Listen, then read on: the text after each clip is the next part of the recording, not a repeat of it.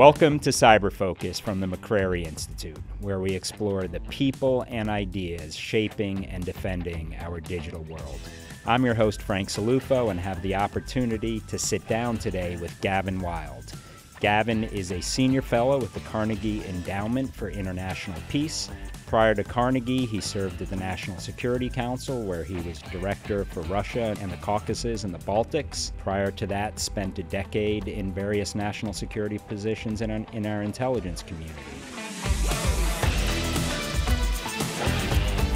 Gavin, thank you for joining us today. It's an honor to be here. Really privileged to have you. And obviously, you've played a major role in a number of the big developments our country is facing today. And I'd like to start with, you wrote a bit of a contrarian piece recently in the Texas National Security Review, a great journal.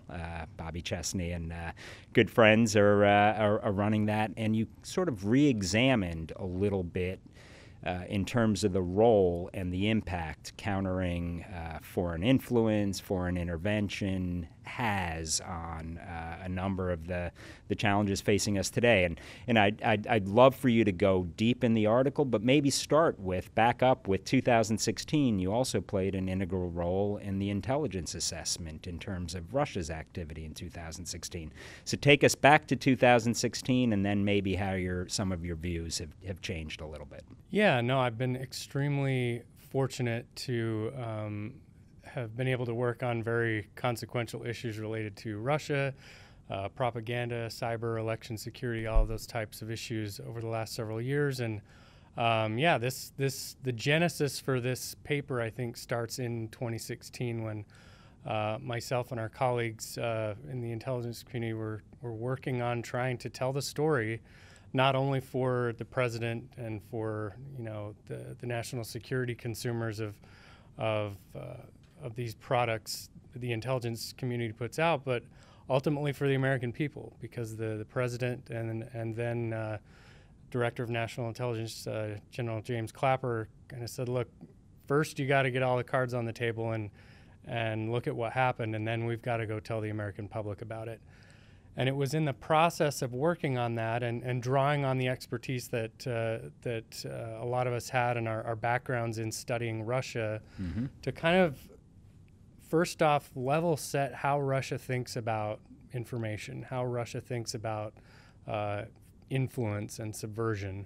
And certainly since 2016, there's been a deluge of great literature on that. But I think at the time, where I started and where I think some of my colleagues were as well was this fear that, wow, Russia's got this really holistic and very kind of logical idea about the role of information and how humans interact with information, how propaganda works and how subversion works. And their national security thinkers and their intelligence thinkers have put together this model. And the U.S. doesn't have an analog, or at least at the time in 2016, we kind of felt the U.S. doesn't quite understand this Russian model, and it doesn't really have an analog for how to counter it. And so at the time, I think that was the deepest sense of urgency, at least for myself, was that, we just haven't level set how to think about this problem yet. Since 2016, I think my own thinking has evolved from concern about the fact that Russia has this view of information and propaganda. And now I think I'm equally, if not more, concerned that we in the U.S. national security apparatus have adopted a similar version of that thinking. And I think that kind of mindset or that worldview has or poses some real challenges for democracy in and of itself. Over the past several years, I wrestled with this sense that there was something missing from the way we thought about disinformation, propaganda, or the Russian threat of subversion. There was something that was either missing or concerning that I couldn't quite put my finger on. And this paper was essentially a year-long plus process of me trying to shake those marbles out of my head and be as comprehensive as I could and kind of trying to identify what's the problem we're trying to solve and what are the pitfalls of maybe the way that we've come to approach it in the several years since the 2016 kind of subversion operations. So fast forward to this article in 2024. What were the biggest takeaways? I've come from the school of thought historically the greatest disinfectant is transparency, but in some cases maybe it's ignoring it altogether. But I'd be curious what some of your big takeaways are here. So I tried to dip into kind of fields that I'm less familiar with, sociology and media and communication studies, and dabbled into a little bit of a history of how did American thinking around these things evolve. And so I kind of centered around two types of logic, if you will. One, the logic of democracy itself and why foreign propaganda poses a threat to it. And for the most part, what I zeroed in on is this idea that, look, what Russia really was trying to do and in 2016 was kind of undermine our faith in these institutions, in the institution of democracy, our faith in elections. Erode trust, undermine confidence. Exactly. And drive more and exacerbate those societal fissures that exist in any society whatsoever. But really, particularly in the United States, that touches on issues of race, that touches on issues of class, and they played on all those themes in their influence operations in 2016 and since then. So that was the first kind of logic, is democracy and the threat that is posed to it from propaganda. But then there's a second logic that's certainly kind of newer in the sense of what happened in 2016 and since then, is we've got this rapidly evolving technological environment, this media environment that is now no longer as hierarchical and constrained as it was in previous decades, where we kind of had a limited number of influential figures, a limited number of outlets, and fewer editors, and folks in general had fewer factoids and data points to have to contend with and interpret as they do nowadays. And comparatively now we have an endless supply. And so underlying that, what's the logic underlying our fear in this new technological environment? And that logic that I circle around to is kind of the logic of data. This idea that by having so many of your day-to-day activities kind of datafied and available for any actor to kind of try to harness and accumulate and draw some inference and find some combination of words and themes to zero in on certain sections of the population and try to nudge them in one way or the other. That's the second logic that I kind of interrogated. And without really knowing where I was going to land, this was just a big research project on those two logics to see what the benefits and drawbacks were of trying to counter or trying to make foreign malign influence, as a lot of people call it, into a national security concern. So what were your takeaways? Not to jump to the end, but specifically, what were your key findings? What maybe surprised you? And what may have been different in terms of what you were thinking 8 years ago vis-a-vis today? So I think from a historical perspective, one of the things I really dove in on is the fact that the conversation we're having right now involves a lot of different mechanics, obviously, but it's a debate that we've been having for a long time. One of the debates, or discussions, I guess you could call it rather, dates back about a century, where you had prominent journalists, prominent sociologists, prominent media figures really kind of trying to grapple with the idea that media has this kind of controlling relationship with the masses, that you can steer the masses and kind of engineer consent, as it's been called, through the media. And to distill the issue down a little bit, one of the debates that, at the time in the 20s, Walter Lippmann and John Dewey had was this paradox where you can't service your fears in foreign or even domestic media manipulation without diminishing your faith in the democratic process. Servicing one of those in resources, in effort, in attention will necessarily come at the cost of the other. And I think that's a challenge democracies have and will continue to have, that democracy's kind of rooted in this idea that you have to trust in yourself and your neighbors to come to some kind of rational conclusion about the world around them, and that in the process of doing so, the public decides and votes on and kind of charts its own destiny. So to unpack it maybe a different way, I mean, when you look back to 2016 and others who are trying to learn from those playbooks, those mistakes, those opportunities, it was mostly pouring gasoline on wedges that already existed and trying to drive that further and further apart. Do you think that had limited impact, limited effect? What do you think it means today? So the other thing that I kind of landed on in this paper is that A, it's very hard to know, and B, it might just be unknowable. Mm-hmm. And ergo C, some of our getting wrapped around the axle might actually be counterproductive in trying to find that causal link between subversive behavior on one side and some kinds of discernible change in attitude, behavior, or belief on any given subject, be it race, be it who to vote for, and moving into even advertising whether or not to buy a certain product. The jury is by and large still out. It's very hard to empirically prove one way or the other that were it not for X, Y behavior or belief might not have happened. But as I point out in the paper, that very uncertainty is itself somewhat instructive, because if we in the research community, we in governments, we in academia, we in advertising, are no closer to being able to really dig in and find those causal links. Foreign adversaries have no better shot at it.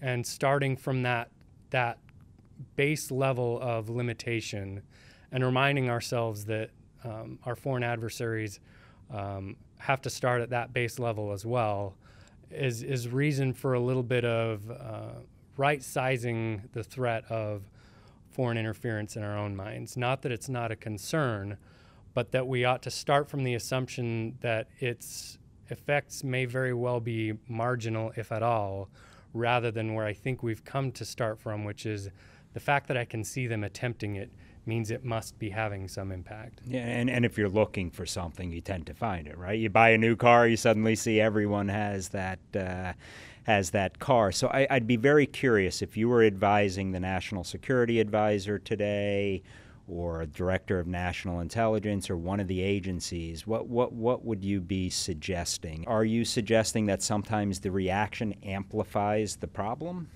I think that's part of it. I think the other thing I would say is probably, ma'am or sir, this problem is best addressed domestically. It is not something that we will ever be able to deter our adversaries from trying to influence public discourse, because in a democracy where there are hard limits on what we can do to shut down discourse, irrespective of its origin, there's some degree at which this problem is not fixable in terms of shutting down foreign voices from kind of informing the dialogue here, but rather to the extent that it is having an impact, it's having an impact as part of a much broader constellation of factors, some of which have nothing to do with media, nothing to do with the online space, and some of which have everything to do with everyday lived experience. One of the things I draw from in this piece is kind of a large-scale survey that the OECD did over the last, in 2022, I believe it was published, of 22 democracies, where they kind of asked, like, what is trust in institutions? What is trust in democracy rooted in? And it's not, the answers were not surprising at all. It's access to the policymaking process, perceptions of corruption or elite capture, particularly for those who are less educated, less affluent, in minority groups. The kind of bread and butter things that we think about as in terms of democracy every day, none of those necessarily stem from what I read and hear in the media. They interact with that, certainly, but I think all of that to say, I think shoring up trust in democracy, if we're starting from the, well, how is it being portrayed in the media, or what's the role the media plays in it, we are kind of limiting ourselves and our range of policy prescriptions. Certainly, if we're trying to use, kind of national security toolkits to deal with it, I think that's self-limiting. See, this may be an awful analogy, but I grew up in an Italian family. Families bicker and fight like no other, but when someone else from the outside lobs a bomb, we all come together. And I'd be curious, to me it's still angering when deception is being used to be able to serve as a megaphone for an idea or view. If it's another citizen, that's one thing. If it's and you may get angry over that too, but it does just feel different. Am I wrong on that? Not at all, and I think that's probably the underlying reason why particularly in the national security space, we had so much of a scrum to act and to make sure this didn't happen again after 2016. Even though we didn't quite know what effect it had, we couldn't empirically prove that a lot of these activities changed votes one way or the other. But the point was, it felt like a violation of our sovereignty. It undermined what political scientists call our sense of ontological security, this idea that the government and the institutions of the state exist to secure your social existence as much as anything else. And if they fail at that, then that really rattles the foundation of trust in them. And trust in institutions are not at all-time highs, are they? Even media, for that, as one example, but also government at the federal, state, local. So what do you? I mean, the solutions seem like they're pretty difficult to try to get our arms around. But what would you be advising right now? Take China, who I think there have been a number of stories are attempting to potentially dabble in our elections.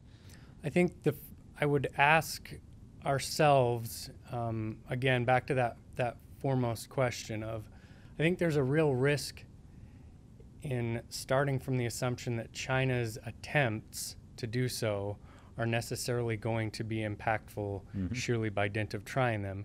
Because by granting them that much of the benefit of the doubt, the thing that suffers in the aftermath is the amount of confidence we have in the American public. Now, granted, there's never historically been, I think H.L. Mencken said no one ever went broke betting against the stupidity of the American public. But again, that sense of pessimism, we talk a lot about, well, what if people lose faith in their institutions? Well, the reverse is also a risk. What if the institutions, the leaders, the policymakers, what if they lose faith in the people? Confidence in the people, yeah. And so that part, I think that's a flip side that I would advise that, yes, it's concerning, but also, yes, we need to start asking ourselves, okay, if there is some risk that some untrue narrative is going to find resonance with certain sections of the public, why would that be? Irrespective of their media diets, irrespective of anything they're coming across online, why might a certain narrative have resonance? And let's see if we can identify that and try and address that underlying lack or problem within the American public itself. Because we're never going to be able to shut down Chinese leaders saying things publicly, Chinese newspaper, that's an impossible hill to climb. But probably better to fail at the attempt of trying to address some of the political culture in the United States, the socioeconomic issues, et cetera, than to catastrophically succeed at trying to shut down, narratives online or in the media space. And when I look at this, I take for granted sometimes, democratic principles, norms, or what everyone's looking at. But autocratic regimes don't have to succeed. They have to undermine some of our own principles in some ways or another. Do you feel that we're doing too much, or should we retitrate that? Should we recalibrate our response? I think we have a responsibility to let our policymakers and our decision makers know what someone's doing in terms of their intentions, but that doesn't necessarily translate into impact, as you're sort of saying. But how would you go about advising some of our policymakers on this? I think I look at what's happened on the Hill with regard to TikTok. I look at some of the efforts. We're going to pull that thread in a second. Yeah. I think what concerns me about trying to counter propaganda is it adopts some of the same mindset as the propagandist. It starts kind of introducing a little bit of conspiratorial thinking that every narrative has some kind of orchestration behind it. Mm-hmm. It discounts the idea of any kind of organic public sentiment or legitimate reason for holding a certain belief. It provides policymakers with a bit of a whipping post excuse for some of their own failings. You've seen it presently, where folks are pointing at, well, it's fake news, it's Russia propaganda, it's China propaganda. That's too simplistic a scapegoat, I think, for some of the, to be able to deflect from some of the accountability that we ought to be demanding from our political leaders to improve the political climate in their own behavior. And so all of those things stacked up together start to look like a pale imitation of those very autocratic regimes we're fighting against, that assume that there's always foreign plots behind every narrative. They're very quick to try to jump on the media in particular to try to either filter out problematic narratives or worse, try to ban certain outlets, make investigative journalism more difficult. Like that, those types of instincts, however noble, start to take on the same hue as autocrats, and I think that's a risky gamble. So I do want to pull that thread. You did touch on TikTok, and I don't see it so much as a banning as divesting ByteDance's role in all of that when you pull the thread further. And being an investigative journalist in many of these autocratic countries is the most dangerous job in the world. Hopefully it is never the case here in the United States. But tell me what you think in terms of TikTok, because I do think that they are sharpening their algorithms in such a way that they are targeting the most important technology in the world, that between our two ears, and attempting to influence.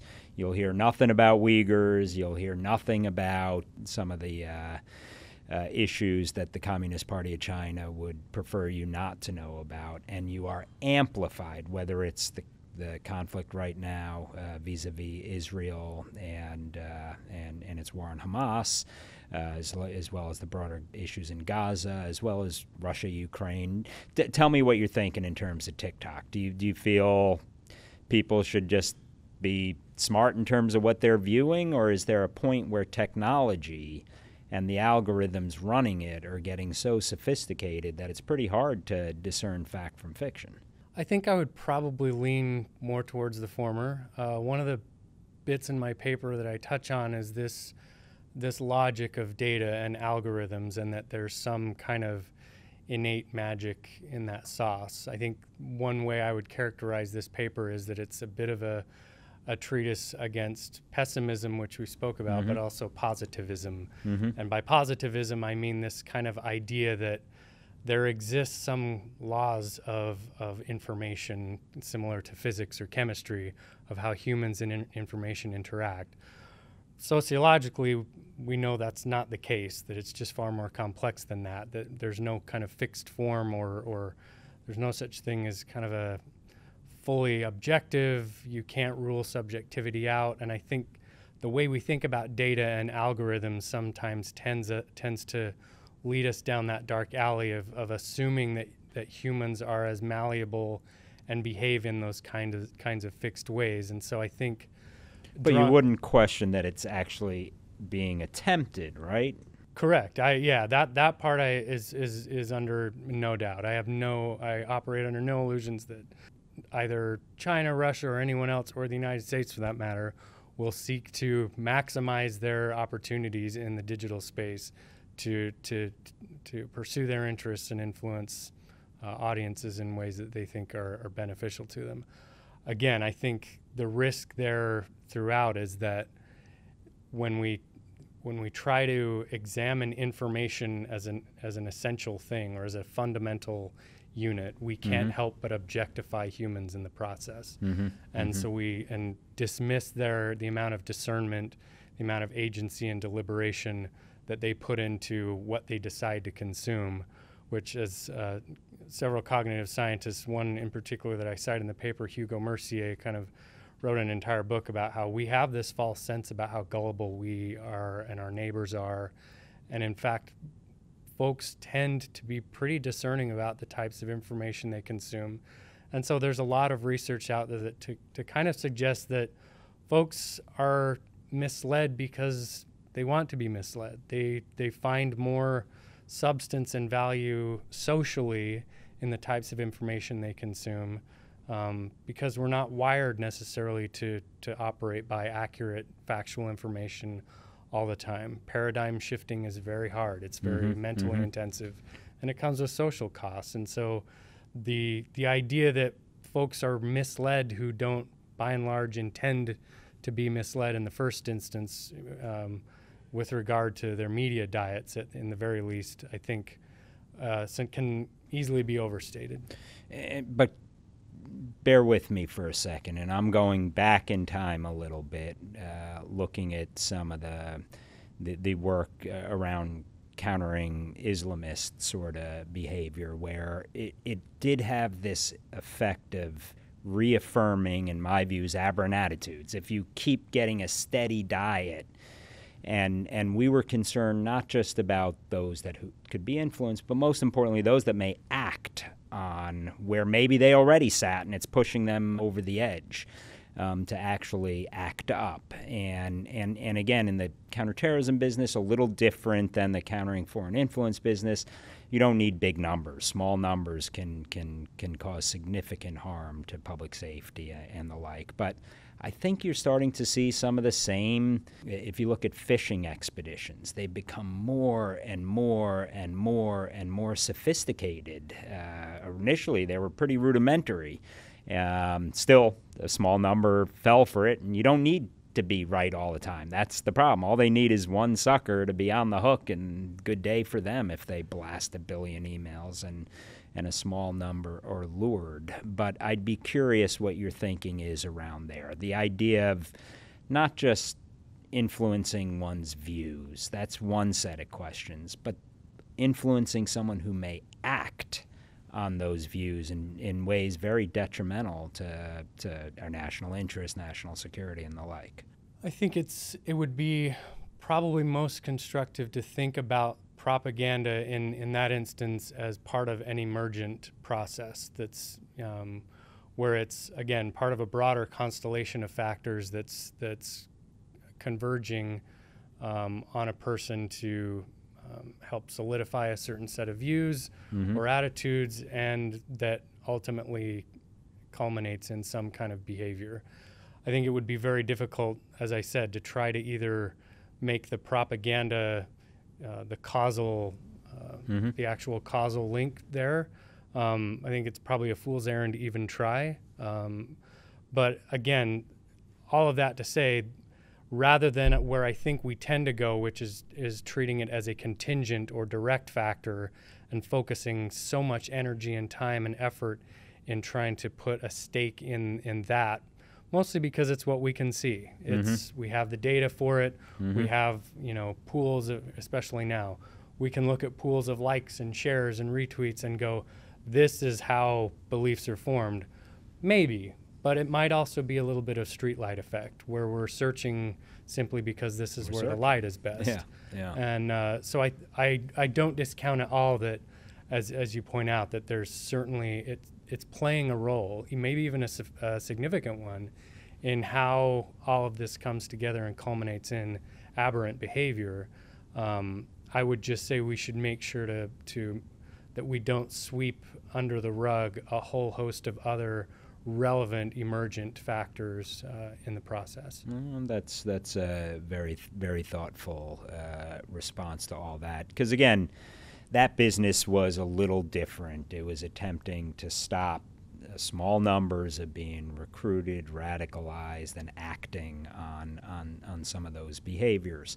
And I think that's where the marketing analogies fall short, because it doesn't matter if you get majority. It's small numbers that make a big difference.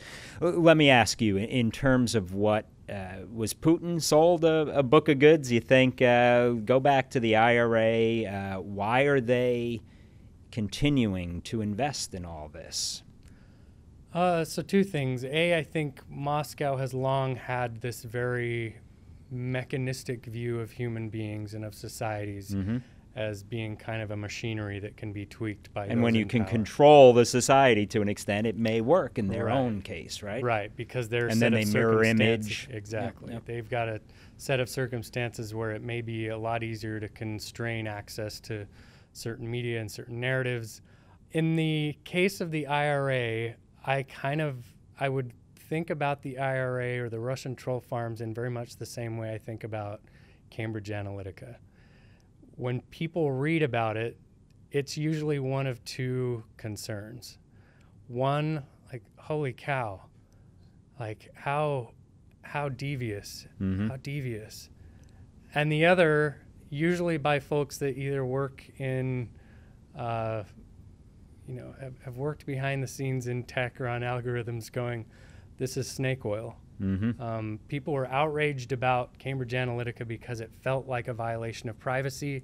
It felt like they were being kind of spied on and harvested and commoditized by actors to achieve a certain political end. And rightfully so. That's an affront to your kind of sense of ontological security. But then the other response is, these guys got paid an awful lot of money for what is essentially snake oil. And so I think, certainly Yevgeny Prigozhin sold the Kremlin a bill of goods that this would somehow be a miracle of information operations abroad. And I think, but part of that is us, we've done a measure of that work for him.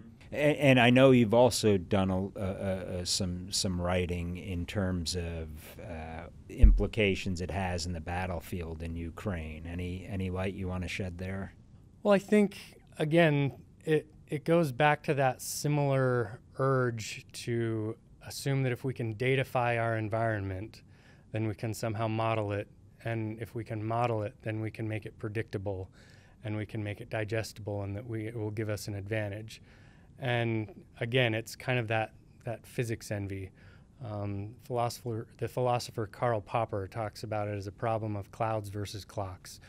And I think about it in terms of, we can datafy everything there is to datafy about a cloud to try to understand it.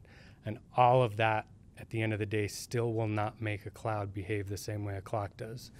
And I think that's the way I think about human endeavors, whether it's their engagement with the media environment, their engagement on the battlefield or in war, that humans are just inherently complex. They are self-contradictory. They zig when we think they're going to zag. There's no universal form. When they hear the same word, 50 different people are going to have 50 different connotations and denotations and inferences that they could draw from it. That's an extremely hard problem to try to datafy and model, and it's infinitely recursive. It's subject to interpretation and semantics and semiotics, and so I think the hard part for us is not yielding to this logic that with enough data we can somehow deconstruct the human being and make them moldable or predictable. Because again, I think as a Russia nerd, that was kind of what I started to identify was the troubling theme of, by trying to counter this, we can't help but somehow adopt some of those lenses that Putin and Xi might have. And tactically, vis-a-vis strategically, and push back on this, please. I mean, I see it as sort of prepping the battlefield. It's sort of first foray in to try to weaken the will or of the adversary. It has, and I was a little surprised that cyber did have some effect in battlefield applications. U.S. tends to look at cyber more as a force multiplier, how it can enhance more kinetic and traditional Title X authorities, but didn't seem to have as big of an effect in Ukraine, or has it? I think in terms of cyber as a like you say, a force multiplier, certainly in intelligence, surveillance, and reconnaissance, it's only going to continue to play a major role in how wars are fought, and certainly and in China's case too. Yeah, I think the real question mark that has been raised, certainly by Russia's performance in Ukraine, is the degree to which this big strategic cumulative disruption necessarily lends itself to any kind of discernible battlefield application. Absolutely. I think they talked themselves into very much in the same way we talked ourselves into air power being the next big strategic thing. I think Russia certainly thought of cyber operations, disruptive cyber operations, as we will grind down the enemy, we'll get them to demoralize and distrust. But in Ukraine, at least, it seems to have worked the exact boomerang effect of the more you make life hard, this is not leading them to want to capitulate. Yeah. It's causing a rally around the flag effect. Yeah, yeah. And I guess there are two different examples. In Georgia, it might have had some impact, maybe in Estonia less so, because in many ways Estonia is the antithesis of anything Soviet. They are the opposite of anything closed in some ways. But well, and that makes an interesting point about resilience and adaptivity. Of like, if we saw today the kinds of attacks that Estonia went through in 2007, which were largely denial of service DDoS attacks, yeah, distributed denial not of super service. Sophisticated, relatively recoverable, bit of a pebble in your shoe. But at the time, that was kind of, given they went all in on digital. Right, yeah. right. That the idea, the way we securitized that attack was to think how catastrophic, and it was at the time, but we didn't really lend ourselves the kind of the benefit that we might become a little bit more resilient over time, to the point where now when you think about DDoS attacks, like it's kind of the cheap throwaway. It bugs you, but you can get past it.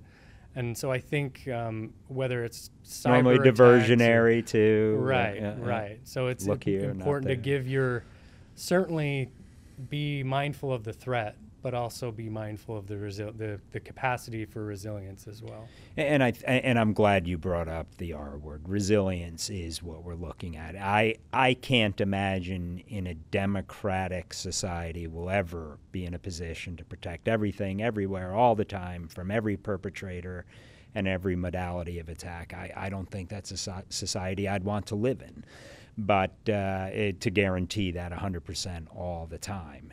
That said, I do want to ensure as much safety and resilience as we can. So all of your work here, what does that sort of entail from a resilience perspective? I think in terms of the era that we're living in, where technology has left us with so little room to even catch up and catch our breath, in terms of how we live and work and receive information and operate. Everything's digitally. We live with this ever-present sense of precarity. And I think it's important to distinguish that kind of sense of disorientation from something that's being done to us by outsiders, to something that's just simply happening organically as being part of a society in the 21st century.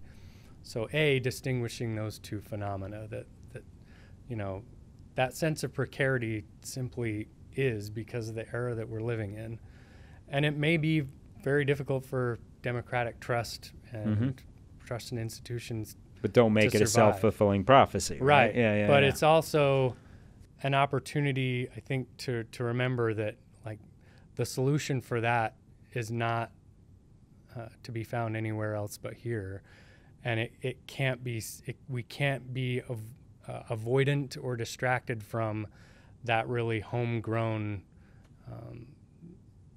the necessity of homegrown solutions to those problems, because it can't be, the solution won't be found in the tech, the solution won't be found in sanctions dirty data or in, dirty data out, bad decisions made.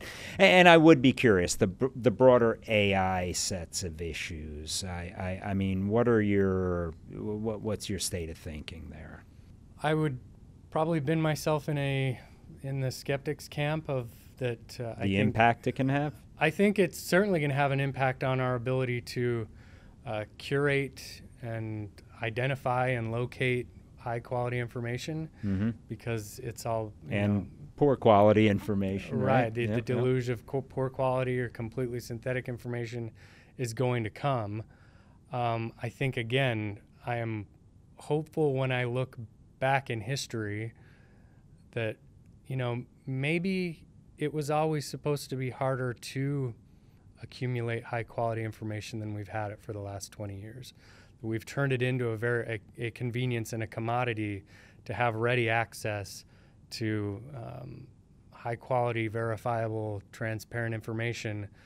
Maybe it was always folly to assume that was durable in a hyper-capitalistic society, and there's something to be said for returning to a place where you had to kind of struggle and wrestle with questions for longer than it took you to type it into a search bar.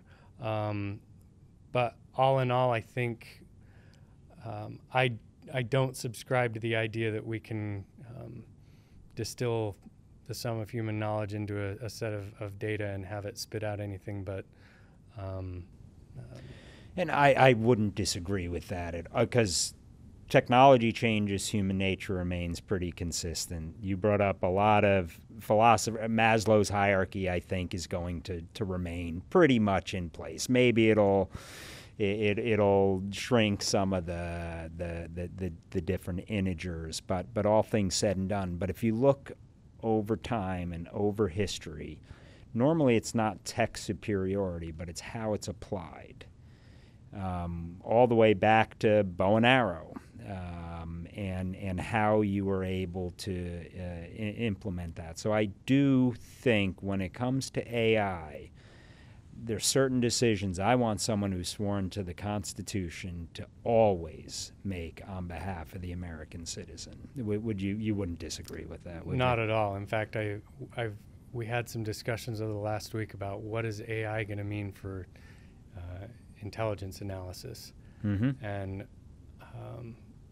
even if an AI a large language model spit out word for word the same, memorandum that a trusted colleague did, the fact that a trusted colleague spat one of those out is why I trust it more. And emotion and connection and people. And I forgot to note, you are teaching now at SAIS down the street, which is a wonderful organization, in the Alperovich School, which we had Dimitri on recently. So final issue, and you and I have discussed this in the past. I think having contrarian views is essential in the intelligence and analysis communities. I mean, groupthink could be very dangerous. Are we at that point now? You and I may not agree on everything. We had discussed here, quite honestly, we don't. I don't agree with myself tomorrow. So, but I think it is healthy and it's constructive, and we need to constantly question assumptions. I mean, if you look back to the 9/11 Commission and the attacks on 9/11, lots of data was there, lots of information was there. The commission claimed it was a failure of imagination, which I think there's truth to all of that. But on these sorts of issues, I mean, no question we're going to be dealing with nation states that wish us harm, that will be throwing everything at us to try to get an edge and superiority. But I also think having divergent views, opinions, analysis, estimates is really important. Would you kind of agree with that? Absolutely, and I think as much as I think failure of imagination may have been a major factor in some catastrophic strategic failures in the past, I worry that inertia is probably going to be equally complicit in the ones that may be to come. And I think noticing within ourselves when we can just sense that, well, this is the way the winds are blowing, this is the way that things are converging, so get on board. I think particularly in a national security, in spaces where national security decision-making is happening, it's important, irrespective of administration, irrespective of the job, to be at least willing to say, hey, let's pump the brakes for a minute and make sure that our assumptions are correct. I think at SAIS in particular, we try to get the students ready for a world in which you've got 30 seconds to make your point. But in some regard, I think that's been such a cop-out. If we want more strategic thinking out of this town, we need more than 30 seconds. We need to acknowledge that some of these things are harder than a memo size, and that some of these things don't have 3 option answers, and that some of these problems are not fixable within a matter of 2 to 4 years. And that's not a popular thing to say to a general or a national security leader, but I think we need to be more honest about that and with ourselves, because it's too easy to say, well, look, AI is the future and this is the way things are going, or this is the way we've always thought about Russia or China. And not to just be contrarian for its own sake, but I think enough people notice within themselves that, wow, we seem to all be nodding at the same time, and there's a little bit of danger in that. Well said. I mean, I look at it as an art and a science. I don't think there'll ever be a complete science for intelligence analysis. Right. Nor can it be purely art. But, if I've known someone for 20 years, I trust their gut. Maybe they can't even articulate what it is, but that's going to be with us, I think, for a long time. And I'm really glad you brought that point up. Last question. So we have an election coming up. What should we be thinking, or what would you be recommending right now? I think having faith in the folks that have worked hard for these last several years to make elections secure. I mean, you've had Chris Krebs on, Dimitri on. I mean, these are some of the best minds and the most intelligent and high integrity people that I've ever encountered in government or out, that have really been putting their minds towards making this work. I had the opportunity to work alongside some of them in the IC and at the White House. And for as much reason as there is to always feel that sense of precarity, we've got a lot of reason to be confident that this next election and the next election and the next election will be the most secure elections ever, because we've decided to prioritize it, and because we've got a lot of good practices and a lot of good infrastructure and a lot of trust there that simply we didn't have in 2016. And so there's a reason for optimism there. Thank you for that. And resilient, not just secure, I think is the adjective I would be using. Gavin, thank you for joining us today, spending so much time. Keep fighting the good fight. Keep dancing to your own beat. And until next week, stay safe, stay strong, stay curious. Thank you.